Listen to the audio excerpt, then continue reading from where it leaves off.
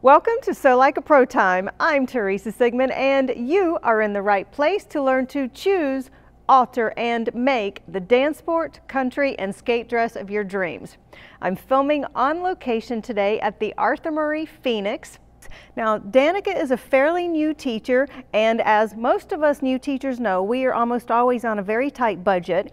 So this was an online purchase that you said was $300?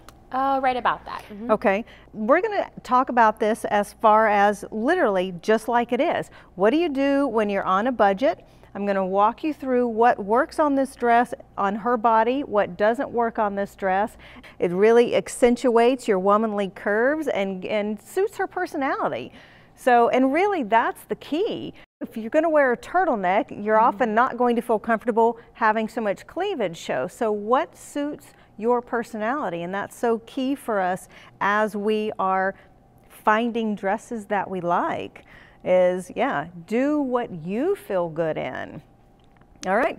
As far as a budget dress goes, there's quite a few good qualities going on this, and quite a few things that that Danica and I have already talked about that she would not want to duplicate if she were having this dress custom made. If we start from the beginning, at a glance, clearly this is a very sexy, mature dress. I would not necessarily want to wear this if I were doing pro-am, if I were dancing with students. I would keep this for a pro partner. Have you worn the dress yet?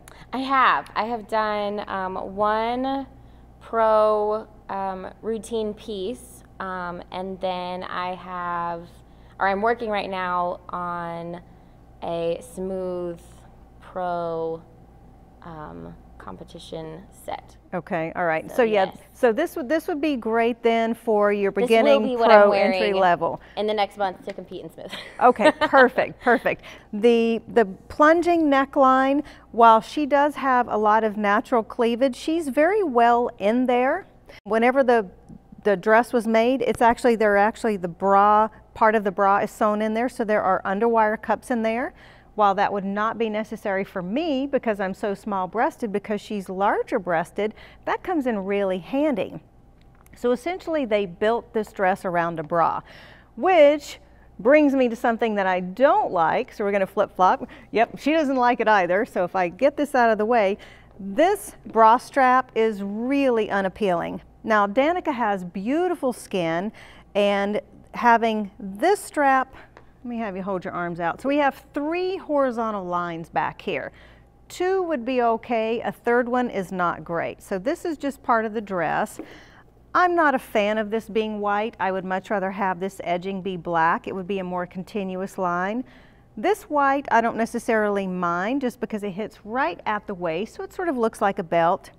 The bra strap, Danica says, is very uncomfortable. It obviously digs in, because a lot of us are real fleshy in this armpit area, and that's the problem with these back bras. Unless you are very, very lean, they almost always create this gush.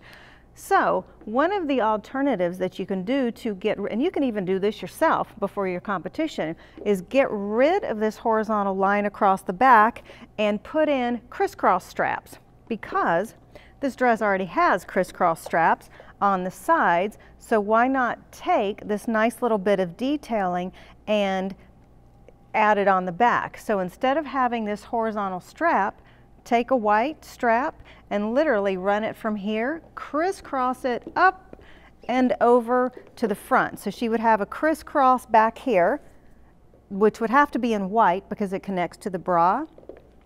But then this horizontal strap could go away and you would be so much more comfortable. And it would be really pretty easy for you to do yourself or to find local seamsters. But yeah, you could, I'm going to unhook that. So just look how much better this looks now that she's got, let me have you turn around, now that there's just open skin here. I mean, it's automatically makes this space breathe more. And then even if there was a white strap that came right here, it would still be fine because all of this would be open and it's not just so congested looking. The other thing that often happens whenever you buy an off-the-rack dress or offline or anything is that the stride on this dress is a little bit too long. And how you can tell is that it's a little poochy right here, so it wants to ride up some. Now, whenever I reach down in here and pull this down, it lays nice and smooth. And so really what just needs to happen is the stride of the leotard just needs to be tightened up several inches.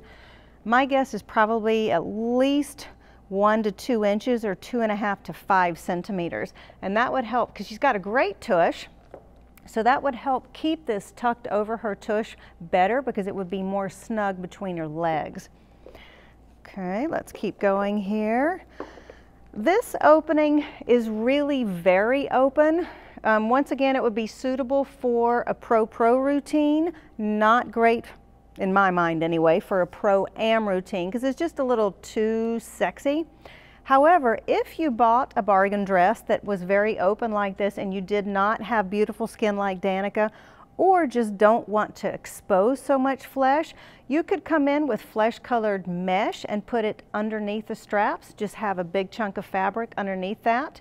Or you could come in with black mesh, white mesh, or you could even take some little lace appliques like this and cover this whole area with lace appliques. So you have a few options to camouflage that if you purchased the dress and didn't want quite that much skin showing. Alrighty, we have sort of a classic pointed skirt, single layer of chiffon as we call it in the States, Georgette overseas. So it's really light and billowy. On this side is sort of a silver piece. I personally don't see the point in having this. I find this particular aspect a little distracting.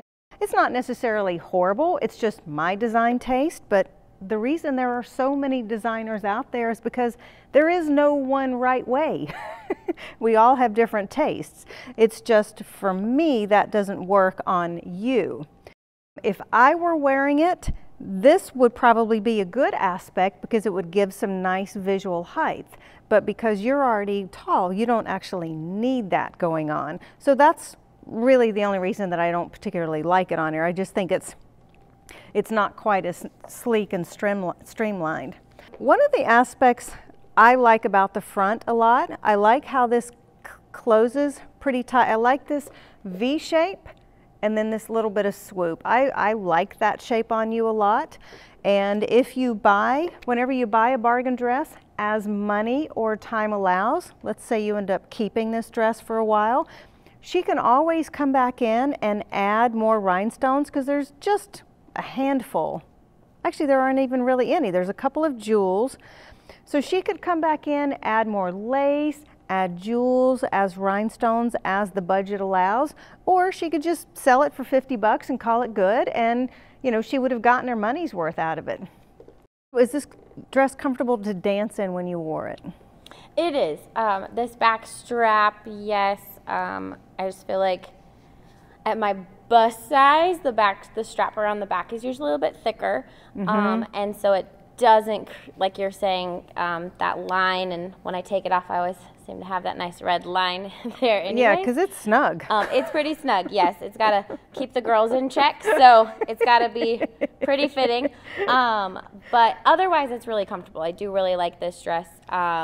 As far as how it fits, for me, I really like the openness of it. I like the hippiness and all of that stuff with the opens on the sides.